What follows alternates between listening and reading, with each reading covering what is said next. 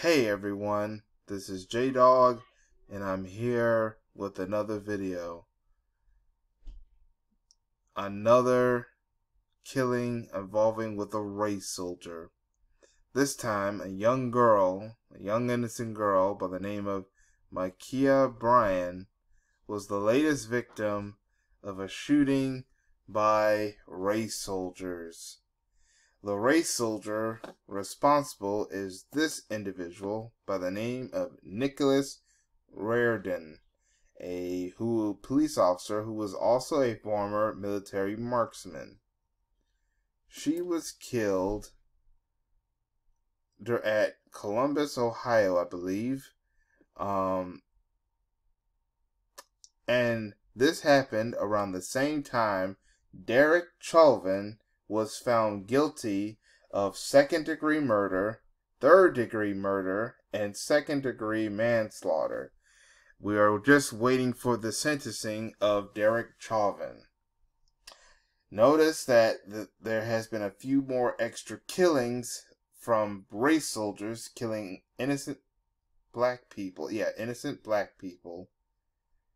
I believe it's a retaliation for the verdict on the Derek Chauvin trial, because Derek Chauvin was accused and now convicted of murder of George Floyd. Now, notice that the police actually wanted to show the footage of her holding a knife trying to fight someone. And then what they're probably going to do is they're going to try to use it to dirty her up, to say that she was being aggressive and trying to attack someone. But we don't know that because there's still an investigation going on. She could be defending herself, because I heard that she called the police and had to try to also at the same time try to defend herself. That's what I heard. And I've noticed that this happened in Columbus, Ohio. Ohio is a stand your ground state. Stand your ground, for those of you who don't know, is when no matter how you do it, if you are fighting for your life and to the point where you may have to kill whoever is threatening you, you have the right to stand your ground and use whatever is necessary, even if it means something that will lead to a fatal incident, just out of the sake of protecting yourself. We don't know if she was protecting herself. This girl was shot by the race soldier Nicholas Reardon, and she was the age of 15 when she has died. But instead of bringing her in alive to investigate what was going on, they just shot and killed her. Yet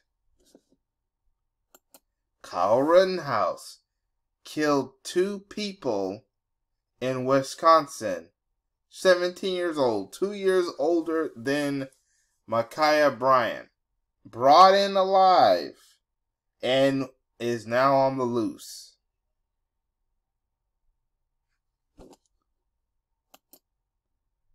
Dylan Roof was 21 when he committed this. He's now 27 years old in prison. But at the age of 21, he shot and killed 9 people in a church in South Carolina. He too was taken in alive. 21 years old. That means he's was adult. He's now 27. But before they sent him to the prison, to the jailhouse, they took him to Burger King. They brought him alive, though, and took him to Burger King before. Robert Aaron Long, also 21 years old. He shot up a massage parlor, killing 5 to 8 people. Few of them were Asian females.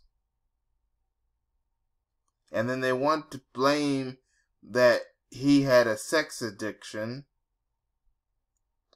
and that he had a bad day.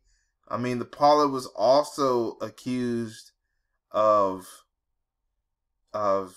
doing more than just massages, and that's why they said that's why he targeted the place. And it wasn't just one parlor. He attacked 3 different parlors. He committed a hate crime against 5 Asian women, though 5 are now dead. The only one who has died from a recent shooting that's not black is this man, Brandon Scott Hull, shot up a FedEx. He is the only one out of those people I just talked about that died. But how he died, Brandon Scott Hull, was suicide. He didn't want to be taken in, so he killed himself. He was ready to die. I think it was called Suicide Cop. But the cops didn't shoot him. He shot himself. So, would the cops try to shoot him, or would they just take him in because they didn't want to kill him?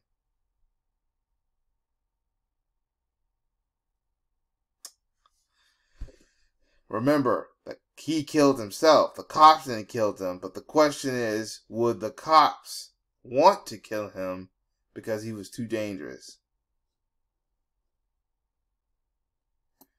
But a young girl, 15 years old, Makiah Bryant, killed no one, by the way. She had the knife. We don't know if she was defending herself with it or was the aggressor. We don't know. We don't know because, and remember, they said she called the police, so maybe she was defending herself. No one died. Well, actually, someone did die. It was her, Makiah Bryant. She was the only one that died. She's the only one that died in that incident. She didn't kill no other people. No other people died. No cops died.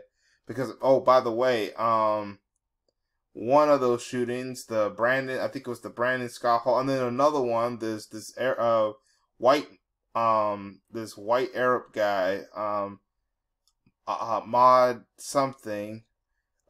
Those 2 incidents, a cop died. I forgot to mention that, but no one died in the Makiah Bryant incident except for Makiah Bryant, the victim of the race soldier. She was 15 years old. You're telling me that 20-year-old gunmen who actually killed people who are adults can be taken in alive, and one of them even goes to Burger King, but a 15-year-old black girl, this girl right here, she gets shot dead, didn't kill anyone. We don't know whether she was the aggressive or the or was defending herself. That's why you should have took her in and interrogated her, not just try to kill her there. She was shot and killed. 15 years old. Compared to 20-year-old white men, palm-colored men, who shot people and they're still alive. They got taken in. This shows you how wicked and cruel this justice system is, ladies and gentlemen. That a 15-year-old girl who's black can be killed by the police. Remember, she's still a minor. But 20-year-old racists, non-black racists, and particularly palm-colored, can be taken in alive or not get arrested at all. That's our justice system, our corrupt, racist justice system for you, ladies and gentlemen. My condolences goes to the family of Makiah Bryant. It's a shame. And this guy should not be on the force. he should be charged. But that's all I have to say about this incident. I want to know what y'all think in the comment section about this incident. Write down in the comment section what you think. Make sure you hit that like button, subscribe if you haven't subscribed, and hit that notification. You can follow me on Twitter, Black Junction, Patreon, and Black Junction, and of course YouTube, where I post videos. You can follow me on Patreon now. Patreon is now the latest thing I'm now uploading videos on. I'm still uploading videos on YouTube, Black Junction. Do tweets and posts on Twitter. I have other accounts like Black Share TV and other sites that I also do stuff. You can check me out there. Black Enough, Black Shares, whichever. I'll leave the links to all these different accounts for you to follow me on.